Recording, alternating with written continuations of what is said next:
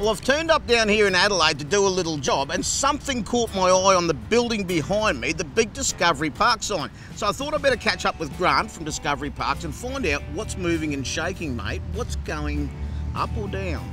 Well, it's very, very exciting. We moved into our new office about 9 months ago.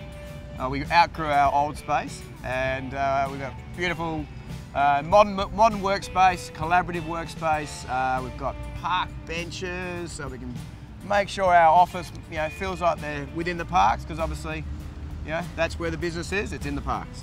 I didn't expect to see a holiday park brand on the top of a high-rise building in a capital city in Australia. What are you guys up to? Oh, look, we've been really, really busy. Discovery's been really, really busy. We're 14 years old now, so we started as a different name, Beston, and then we became Discovery in 2008. And really, it's been a phenomenal growth over the years.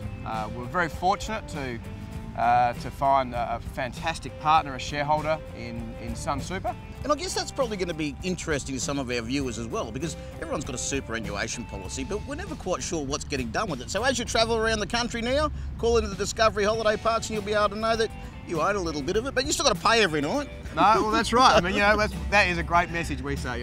We're owned and operated, by Australians. So how many parks do you have now, and what's your target? Yeah, okay. Look, we've got 65 parks that we own and operate. Now with the acquisition of Top Parks, and that's probably one of the big news stories over the last few days, we've acquired the Top Parks brand.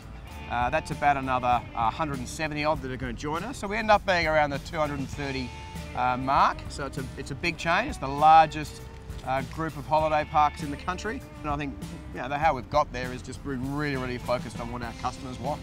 Mate, speaking of focused, and you're the CEO of the organisation, Yep. which I would imagine is already quite a busy role. Absolutely. But word on the street is that you've just taken on another role in the industry as well. Yes, I have. I'm now the chairman of the Caravan Industry Association of Australia, which is, it is another big role. The industry, we're all passionate about the industry, and I think what we're going to do is harness the passion and make sure we're all going in the same direction, which I think we're actually starting to do. Grant, I'm going to let you get back to it. Thanks for stopping by and having a chat with us. I really appreciate your time. Good on you, mate. Beautiful. Absolute pleasure.